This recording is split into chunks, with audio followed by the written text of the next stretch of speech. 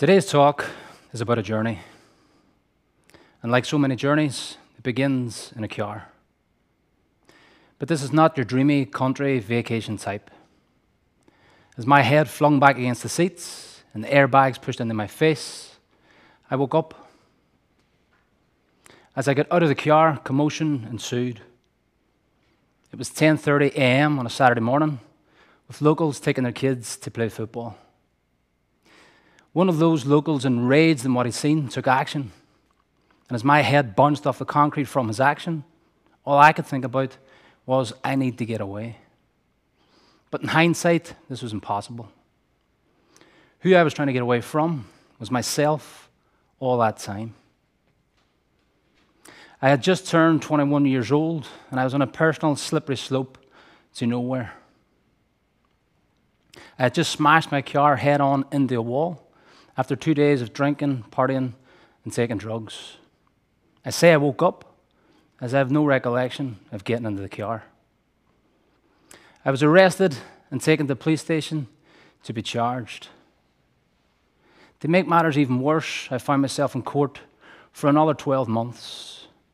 I was being sued by Sony and PlayStation for £45,000 worth of damages for selling counterfeit goods around the markets here in Northern Ireland. Why is change so hard? It's what I thought a lot at that time.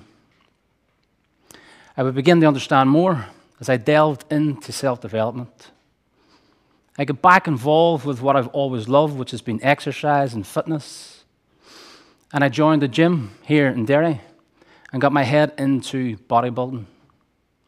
After some encouraging words from the owner, Big Dave Fox, I borrowed his belief and his confidence in me, and I applied that into everyday training and keeping fit and keeping healthy.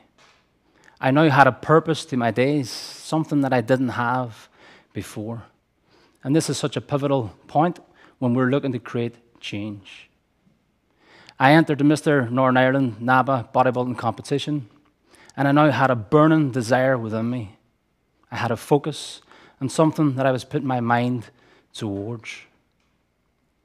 Fast forward a year, and I stood on that stage in a packed hall in Belfast, and I claimed first place. All the sacrifice, dedication, and hard work was now worth it. I was proud of what I'd achieved. As a personal trainer, I began to learn more about the body and the mind, but it was only after more events of sabotage that I really wanted to understand, why do we do what we do? What I discovered was we all have an internal mental blueprint, whether we are conscious of this or not. Our formative years play such a crucial role in what that identity and mental blueprint consists of.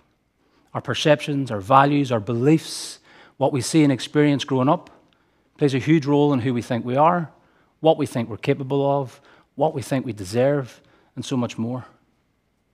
So what I discovered was my internal mental blueprint wasn't taking me to where I wanted to go. This resulted in 2 steps forward and 3 steps back a lot of the time. Now, I'm sure you can relate. Maybe you might not have smashed your car head on into a wall, but you can relate to starting your fitness plan, maybe stopping, going to launch that new business, pulling back at the last moment. Why is that? Why do we do these things? So what I discovered was my internal mental blueprint wasn't helping me succeed. I grew up here in Derry, in Galia, in one of the most economically deprived areas of the city. I'm the youngest of 7, and I grew up, like many in my area, with unemployed parents living on benefits. So what I discovered was my blueprint didn't teach me success, prosperity, abundance, confidence. In fact, it was quite the opposite. And my environment at that time molded that image further. You see, here's what's important. We all want growth or something more from this life. But if your internal blueprint has taught you the opposite of what it is that you're seeking, then that change can become so hard. I began to understand more of how to actually change that internal blueprint. I delved into self-development, books on psychology and mindset, and at that time, someone handed me the movie, The Secret. That began to wake me up. It woke me up to how important my thoughts were to my results, how important my energy and my focus was to my results, and how important my environment was to my results.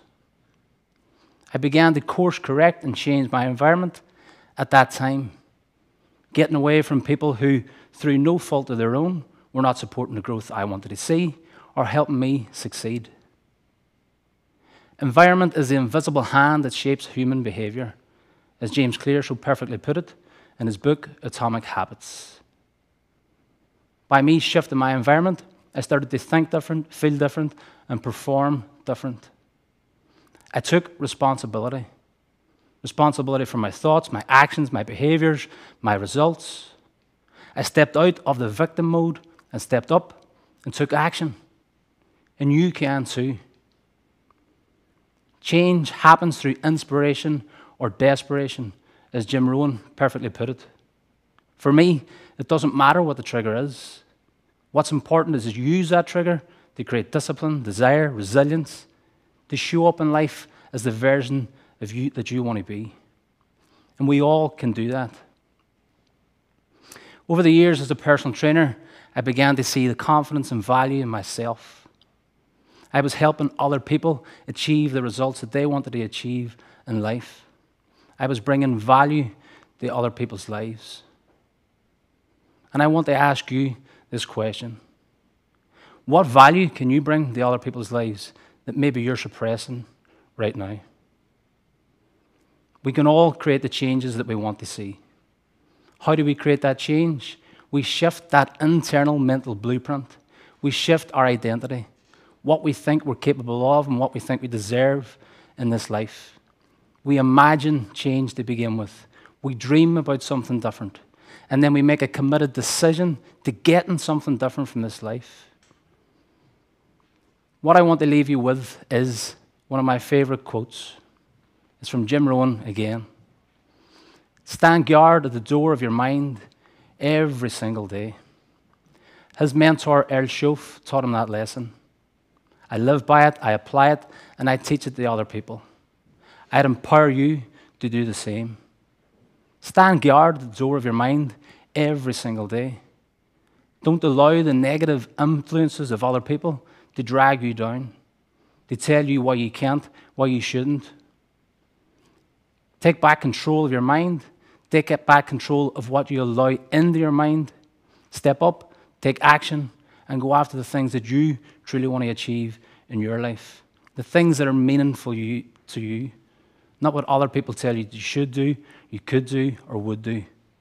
This is about your life. This is about the things that you want to create and live how you want to live. So as I say, stand guard at the door of your mind, step up, and take action.